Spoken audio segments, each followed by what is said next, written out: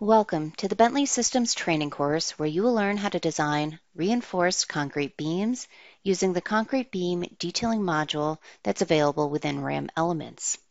This detailing module can design reinforced concrete beams in conjunction with the RAM Elements main application model. If we turn our attention over to our screen, you will see that we have already created a 3-story concrete structure in RAM Elements. We have already assigned all the section and material properties.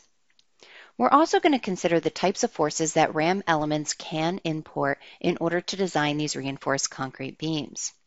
The detailing module can design our concrete beams for flexure, shear, and torsion, and it will be able to import the direct and transfer dead loading and live loading that are being imposed on the structure, along with the dead load and live load combinations.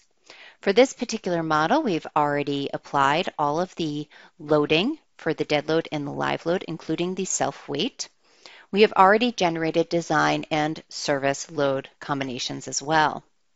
Now, before we're able to proceed over to the detailing module, we must first perform an analysis and design. As mentioned earlier, this particular detailing module works in conjunction with a RAM Elements main application model only. So a valid analysis and design will be required before proceeding over to the design portion.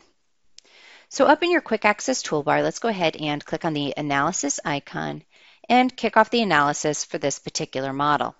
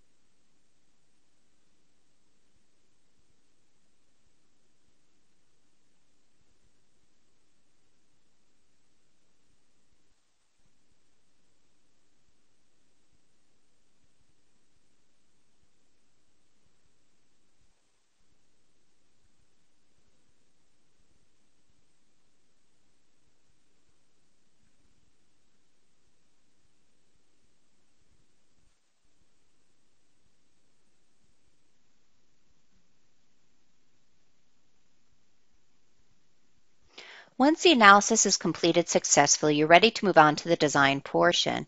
So up in your Quick Access toolbar, we're now going to click on the Design icon.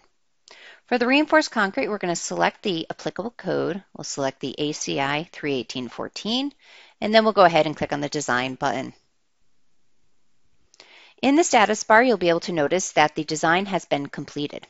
We are now ready to select our concrete beams that we want to design and proceed over to the detailing module.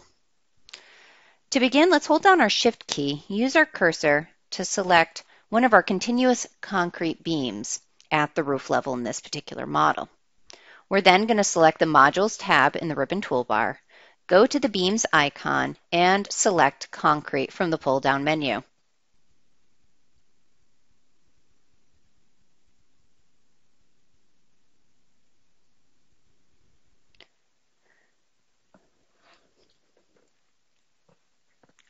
Now, when the concrete beam is imported from an analyzed RAM Elements model, most of the information in the Properties window over at the left-hand side of your screen will reflect the criteria from your main RAM Elements application, and there's no need to change it here.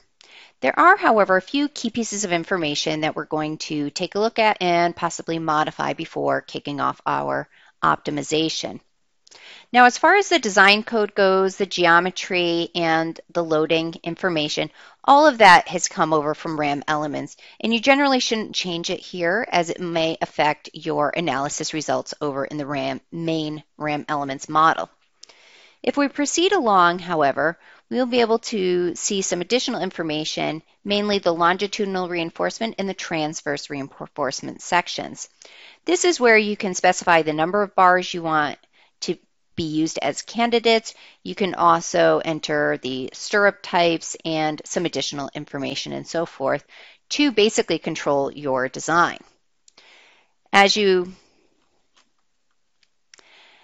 Now, if we were to take a look at the properties area, we're going to notice that our design code, our geometry, including our section information, and our loading information came directly from our RAM elements model, and we're not going to change them over in the detailing module as they may have effect on our overall design or analysis from our main RAM elements model. If we take a look a little further down, though, we're going to discover our design data, longitudinal reinforcement, and transverse reinforcement can be customized once you get into the detailing module, which will help you control the design. For example, for my longitudinal bars, I would prefer number 5, 6s, and 7s to be used as candidates for the optimized reinforcement. So I'll unselect all the other bars, and then we'll go ahead and click OK. You can also enter your bar quantity based on bar sizes as well. If I take a look at my transverse reinforcement, I can specify the type of bars I want to be used there and the type of stirrups. Here I'm going to select closed stirrups. If I took a look at the beam design data, I can also enter the free cover that I'm looking for this particular model and whether or not this is an ordinary, intermediate, or special moment frame. Now, once I've reviewed the imported beam information, then I'm ready to proceed on to take a look at some of the other key pieces of information that are available. Let's take a look at our advanced options. So in the Home tab of the ribbon toolbar, you're now going to select your advanced options icon where you can select some additional parameters, including the concrete type and the types of bars that you're going to use. Now, what you're going to notice for RAM elements is that each time in a particular dialog that you select a parameter, a help window will appear over the right-hand side to give you some additional information that might be helpful as you're populating your properties into the model. Let's go ahead and click OK. Now, after you review your imported information through the properties table, let's go ahead and take a look at the diagrams area. Now, within the diagrams area, you're going to notice that all of your direct loading, your transfer loading for dead load and live load from the FEM analysis has been imported successfully.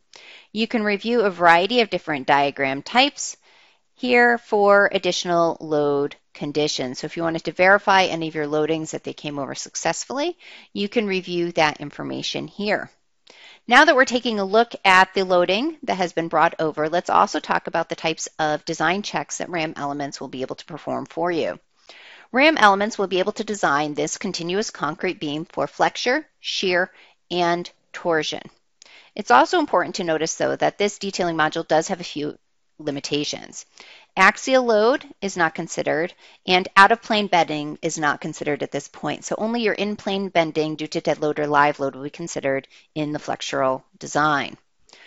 The RAM Elements detailing module does not check deflection limits or deep member design either. Let's go ahead and go back to the Home tab in the ribbon toolbar. And if we're ready, if we've customized all of our design data information, we're ready to perform an optimization. So let's go ahead and click on the Optimize icon, and we're going to confirm this operation with yes. At this point, the optimization has been completed, and we're going to take a look at the status bar at the bottom of your screen where you're going to see our color-coded traffic light. This will indicate whether or not your design was successful or whether it failed or whether you received any warnings. Our light is green, which means that it passed all design checks and no warnings were reported. If you received a yellow warning, it would mean that your design checks passed, but it probably produced a couple of warnings through that process. And a red indicator light would mean that your design was failed. You're also going to notice that we have a check icon available here. This can be especially useful if you want to check a particular reinforcement pattern. You can specify the reinforcement you have and then ask the program to check. Again, this might be especially useful if you have an existing concrete beam and you're trying to check its capacity. Let's go ahead and proceed on to the Detailing tab in the ribbon toolbar. And we're going to notice that we have been provided with all of our optimized reinforcement that came up during the optimization process. And we do have the ability through the tools in either the toolbar or in the data area to customize this reinforcement as needed. If you would like some additional information regarding the design checks that were performed, we can click on the report icon and see the full design results. Now this report can be saved as a text file, and it could also be exported as a Microsoft Word or Excel file for further information or record keeping. And again, we're going to notice that this was designed for flexure, shear, and torsion. Let's go ahead and close out of the report at this point. Now the last thing we're going to take a look at is this export rebar to RAM elements. Let's go ahead and click on that icon. What basically happens when we click on this icon is the reinforcement data is sent over to your RAM elements main application model. Now this will be useful if eventually later on you would like to create an ISM repository for this particular model. If we export our rebar back to RAM elements, then the rebar that was determined in this detailing module will be available and created in that ISM repository, which then can be sent to any of your other BIM applications such as Revit Structure or Open Building Designer. Now at this point, we've completed our process for designing our continuous concrete beams using both RAM Elements main application for the analysis and our reinforced concrete beam detailing module in the modules area. At this point, we can save this model, which will save it as a beam data. And we'll be able to return to that model if at a later date we want to make any changes to the reinforcement or customize the design further. At this point, we're going to go ahead and click File, Exit. This will bring us back to our RAM Elements main application model, where we can proceed on with the design of any of our other continuous concrete beams that may be present in this particular model.